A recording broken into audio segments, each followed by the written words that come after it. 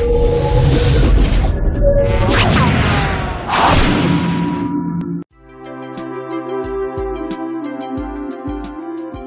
this video, we're going to show you how to set up a QR Coupons tab. A QR coupon is closely related to a barcode and scanner. This feature utilizes your mobile device's camera and allows you to collect coupon scans right through the app. With the QR Coupons tab, you can provide easily accessible coupons to your app users. First, you need to log in with the username and password that you were provided. After you have logged in, click on Add New Tab. Give this tab a title, and then from the Tab function drop-down, select QR Coupons tab. Select an icon and then click on Save Changes. This tab you just created has been added to the bottom of your list. You can reorder this tab by clicking on the crosshairs and dragging to your desired location. For this example, we'll place this in the second position. Next, click on Content. Find the tab we just created and click on it. And then click on Add New QR Coupon. First, you'll need to select a mobile and tablet header image, and then input a coupon name. And then you'll need to fill out a short term or series of letters or numbers. Your app users will not see this anywhere within the app. It's just a unique string that enables your QR code. Please make sure your code does not have any spaces or special characters. Select a start date and end date for your coupon. Leave these fields blank if the coupon is redeemable indefinitely.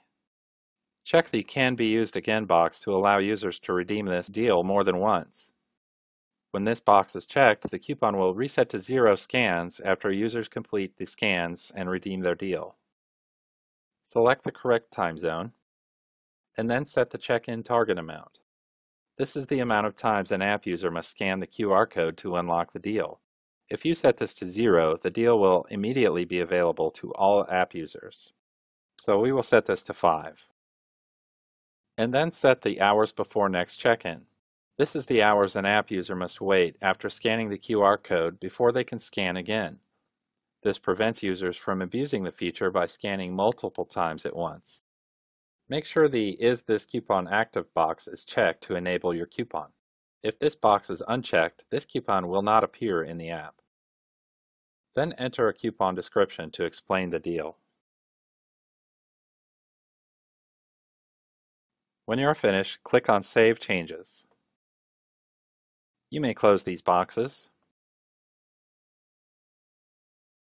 and then your new QR coupon has been added. Set a background image for this tab. You can choose from a set of preloaded images by selecting your industry, or you can use your own images. After your image has been uploaded, simply check in the center, and then click on Save My Choice.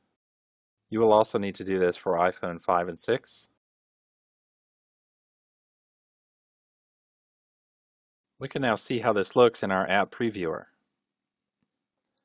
Because the app previewer is preloaded with the mobile website, click on Mobile App at the top, and then click on the Play button in the center. And now we see a live version of your app. Find the tab we just created and click on it. And there is the QR coupon. The app user will be able to tap on this to redeem. They'll simply need to tap on the Scan QR button to scan the code.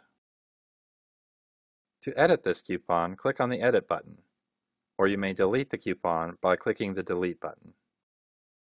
When you're ready to save and print your QR code, you can do so right through the tab. Click View QR.